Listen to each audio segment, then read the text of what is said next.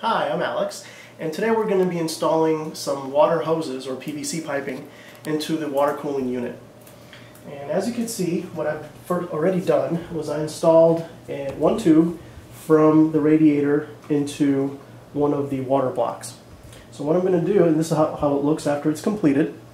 So what I'm going to do for the video is show you how to install one of these tubes and the nozzle connectors into the water blocks.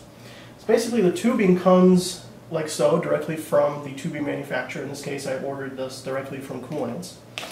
And I believe I ordered around 10 feet of the tubing, and they come in different colors and actually different sizes as well. This is 3/8 inch inside diameter and 1/2 inch outside diameter.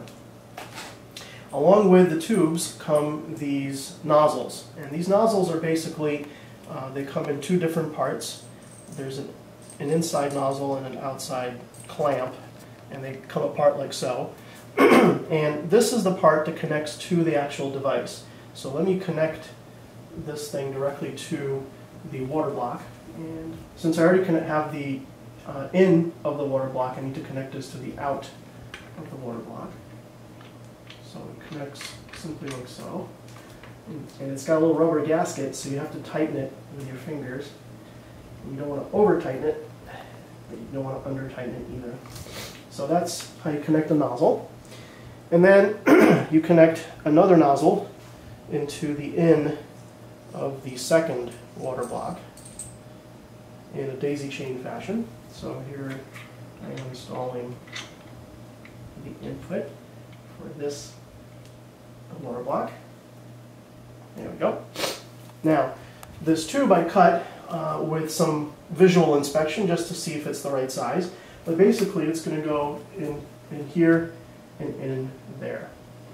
Now the thing that you have to remember is to put these clamps before you connect the hoses, otherwise you're not going to be able to put them in.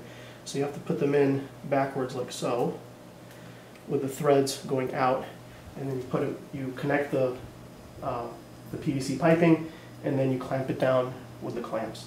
So let me attempt to put one in. They're very, very tight, and one way that I've found out how to make them a little bit looser for install is to take needle nose pliers, stick them in, and kind of stretch them a little bit.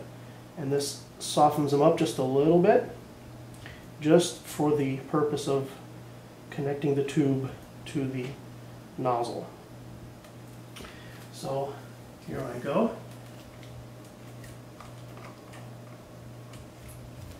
It's very, very tight, and that's the way it should be. So let me move these out of the way so you can see, and then I'm going to push it through.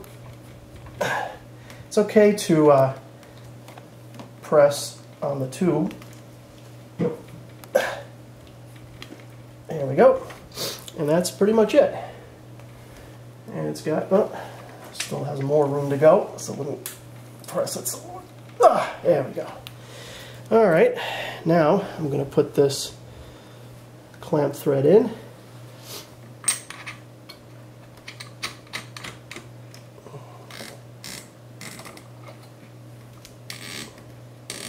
Probably hear that.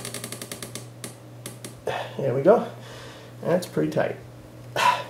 And that's how you connect it. And the next connector is to put it in here. So I need to make sure that the thread goes inside first. So let me push it all the way out so I have more room to breathe here. Let me open up the hose a little bit.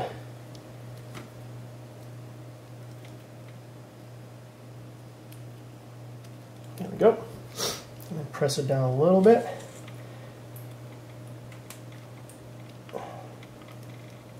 And push it in. You gotta push it in all the way, otherwise you'll have a pretty nasty water leak, which you don't want to have.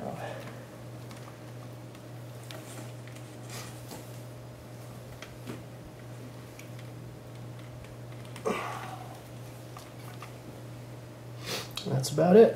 And then you close it back with the clamp thread, like so.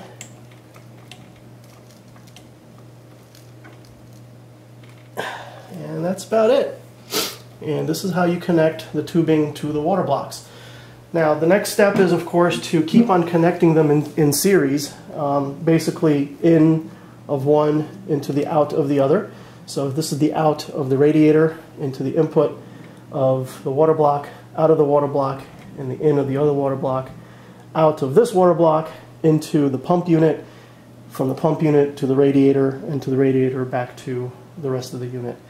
So I'm going to make another video once it's all completed. In the meantime, this is basically how you put the tubes in and how you connect them to different water blocks. So thanks for watching. Stay tuned for another video coming up soon as I complete the water cooling system. Subscribe, and thanks for watching.